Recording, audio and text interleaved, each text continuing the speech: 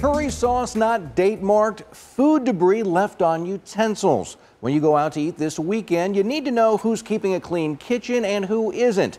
Here's this week's all-new Dirty Dining Report.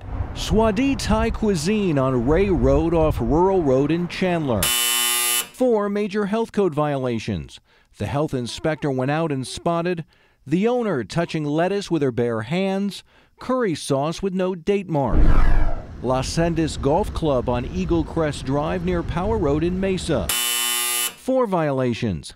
The health inspection report listed green chili pork not held to the proper temperature, salsa kept past its discard date. Thai patio on Power Road off McKellips Road in Mesa.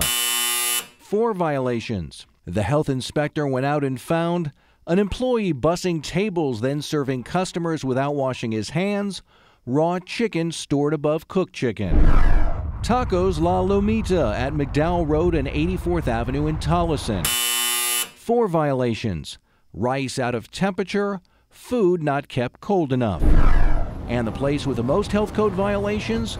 Carniceria La Piedad on 59th Avenue off McDowell Road in Phoenix.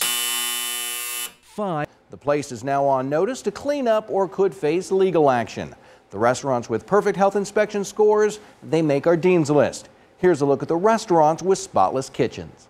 Okay, Jason, thank you. They are Waldo's Barbecue near Main and Greenfield in Mesa, Wagon Wheel Coffee Shop in Cave Creek, Nino's Pizzeria at 59th Avenue and Peoria, that's in Glendale. Carrie's Cafe in Sun City West, Sesame Inn at Scottsdale and the Carefree Highway in Scottsdale, and Chili's near 31st Avenue and Beardsley in Phoenix.